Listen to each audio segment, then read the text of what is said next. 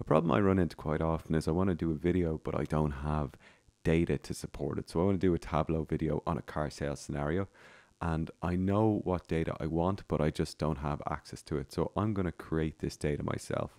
So here's the final data. I've got to make a model of a car, a year, a purchase price, repair cost, a sales price, a profit, days in stock, days sold, and salesperson. And this is when I worked as an accountant in the car industry. This is typical month-end data set I'd use to look at sales performance. So in order to make the dummy data set, we need to do some imports. So import pandas, numpy, random, and datetime. I've created a data structure here. So for out of my cars, I've got, these are kind of car manufacturers. So I've got Audi, BMW, Kia, Honda, and Skoda in a list. And then I've created dictionaries with the models. So as you see, Audi is 0, and then there's the models of the Audi. BMW is 1, and the models of the BMW. Kia is 2, and so on. And then I've created another dictionary with the prices of these models. So you got 0 for Audi, and then A1 is 30,000. And then I've created a list with my years, and I've created a list with my salespeople as well. So now I've got my base data. What are the rules for my random generation? So I want to pick a random manufacturer from a list. From the manufacturer, I want to pick a model randomly, pick a random year, get the reference price from that model, adjust the price 10% down for each year, and take a purchase price and randomize. Randomize repairs as a percentage of that purchase price, randomize the sales price as repairs plus purchases minus 5 to 10%, generate sales date per the month, generate a stock days, and choose a random salesperson. So let's get started. First thing we're going to do is randomize our make. So it's make equals random.choice. This comes from the random library. And then I'm going to put in cars. So this will pull a random car from our list. And this will randomize it every time. So that's the initial list of the different car makes. Then I'm going to take the index of that.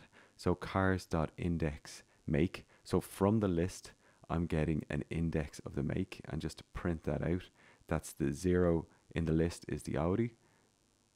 So up here you see 0 in the list, and then we'll pull that 0 down to pick the model. So the model is a random choice again, and I'm taking a random choice of models.get, and this is, I'm taking a random choice, but I have to go inside and find the list from the dictionary. So models.get model index, and this gives you a random model from BMW, which is our random make. So that's BMW, and we're going down to the first list, and we're taking a random selection from that list. So great, I've got my make and model. Next thing I'm going to do is I need a price index. So I need the index from my make, and I need the index from my model. So I'm going to go models.get model index, and then we're going to go dot index model, and that's going to be my price index to get my price, pretty similar to what we've done before. Now to pull the reference price, we're going to do prices.get, and then we're going to choose the model index, which will bring us to a list with the prices, and from that list we're going to square brackets price index. So it will just pull the reference price for the model that's been randomly selected.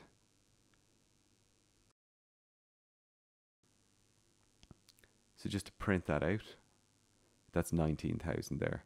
But I'm just using this as a base price. So essentially I've got my index here, I've got my index here, and I'm looking up the index down here to get the price. So I'm going to randomize the year now. So it's very simple, same as we did the top two, random choice out of years, and then I'm going to take this and I'm going to devalue the car from this. So essentially I've got my base price up above. Every year the car gets devalued 10%. So if it's a year old, it's worth 90%. If it's 2 years old, it's worth 80% of what it was. So that's the basis behind my deval. So I'm taking the year 2021, which is the current year, minus the random choice of a year, and multiplying that by 0.1, and that will get the devaluation I want to make on each car for the random selection. So you can see this year's 2020, I've got a 0.1, run it again, it's 0, 0, so there's no devaluation. Or sorry, it's 2021, so it's not devaluation. 2019, 20%. So my purchase price is going to be the price, and that's the base price, multiplied by 1, which is 100%, minus the devaluation. And then I'm going to take as I said up above in the rules, I'm going to take a random figure here. I'm going to add a random uniform. So this is a random uniform, so it can take any value in my range. So I'm going to take it from minus 0.5 to 0.1. So what this is doing, so if it chooses a minus, it's going to increase the purchase price of the car. If it chooses a plus up to 0.0 to 0.1, it is going to decrease the purchase price of the car. So it's 0.2, and then inside the random uniform. So this is just in car sales, you can buy cars for more than the average might be worth or less. So this is just to randomize that aspect here. So let's have a look. We've got a make, model, year, and now we've got a random purchase price. I'm just going to round this to the nearest cent. So I'm going to round 2, and then I'm going to take a repair cost. So repair cost, it varies greatly per cars in my experience. So I'm going to do a random uniform again from 1% to 10%. And this gives us a random repair cost as a percentage of the purchase price. So you can see here it's randomized. And the next thing we want to do is sales price, and that's just we're taking the purchase price plus the repair cost and then randomizing that between 0.95, which is 95%, or 1.1. So we can either have a loss of 0.5 all the way up to a profit of 10%. And look at that, we've got random profit there. So the next thing I'm going to do is randomize the stock days, and this is just 1 to 90. In my experience, car dealers normally sell cars after 90 days to the trade, so anything retailable will normally be only there for 90 days. So that stock days is a random.randint.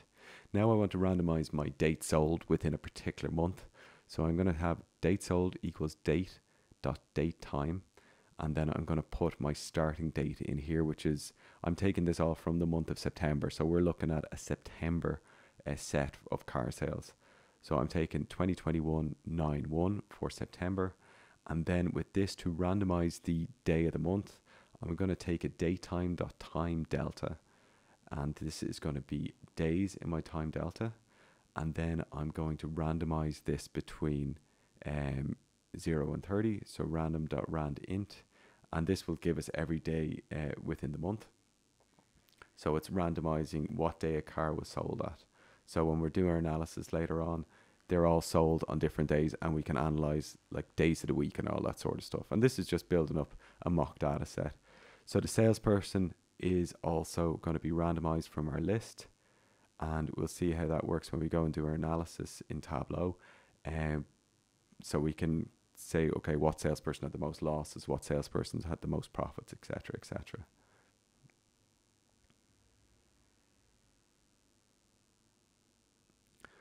So now to bring it all together, I'm just going to put in my profit figure. So this is not a sales people, this is sales price, and this is minus purchase price and repairs. So that's just to give it a profit on the line. Like normally we mightn't do that. We could probably leave that out and calculate it in the BI, but I just want to show you a full set here. So this is all, that was all my items there printed out. So now I don't want to do this once for one line. I want to do this for a lot of lines. So this is where my data frame comes in. But first I have to create the line which is going to be appended onto the data frame. So I'm going to create a line dict, and this is a dictionary. In the dictionary, we put all these things into a dictionary, and then we make it into a line of a data frame, and then we append it. So to do the dict, I'm doing a label, which is going to be the column label, and then I'm going to do a list inside that. And this is just to get it into a Pandas data frame. You need to do if you want to make a dictionary, you need to do a list, even though it's only one item. So I've got my label, and then as my value, I've got my list. And just to see what that looks like, in a data frame. So I'm going to do pd.dataframe, and then I'm going to pass this line dict in. And I'm just showing you 2 data points. I'll show you the whole lot in a minute. So this is pd.dataframe line dict, and this is what it looks like. So this is kind of starting off my data frame. You can see the full data frame below, and then you see this is just the first 2. And I'm now just put all the other variables in there, and now I've got my full line for my data frame. So now this is just a line of the data frame. I want to multiply this by a couple of hundred if I want to create a data set. So on the car data empty frame we've built above, we're just going to append the we're just going to keep appending these lines, and we're going to run a for loop. So it's car data equals pd.concat, and the first thing we're going to put in is car data, and that's going to be empty starting off, but every time we iterate through the loop, it's going to add a line. So this is car data now, and this is only going to show 1 line, but afterwards we're going to create a for loop out of this, what's inside, and it'll do many lines. So this is my 1 line here, and this is my generated data. So what I'm going to do now is just going to create a for loop around this, and it's as easy as just for I in range, and we can put how many iterations we want. So for I in range 0 to 500, that'll be 500 iterations. Do a semicolon, and now when I run this, I've got 500 rows. And I can do this for any amount of rows I want. And the last thing I'm going to do is I'm just going to send this to a CSV. So it's car data to CSV, the name and the index. And in Google Colab, which we're using for this is now generated a CSV, which I can now take to Tableau. What I'll probably be doing for the Tableau video is I'll be doing this data for a number of months, taking it to Tableau and analyzing it. But you can see randomized data in a CSV, exactly the same as my data frame. I've done this in a couple of minutes, and I can use this to do my next video data analysis. So as I said, in the GitHub, all the dummy data is there.